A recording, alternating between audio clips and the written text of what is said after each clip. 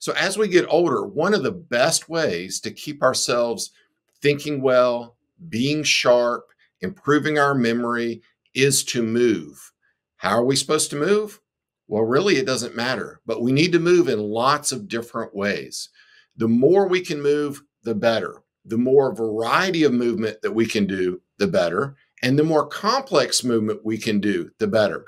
So whether it's doing things around the house, it's daily chores, it's recreational activities, it's playing sports, it's a hobby, it's an occupation, whatever it might be, we want to move every single day. One of the primary risk factors we see with cognitive decline in Alzheimer's disease is just simply a lack of movement.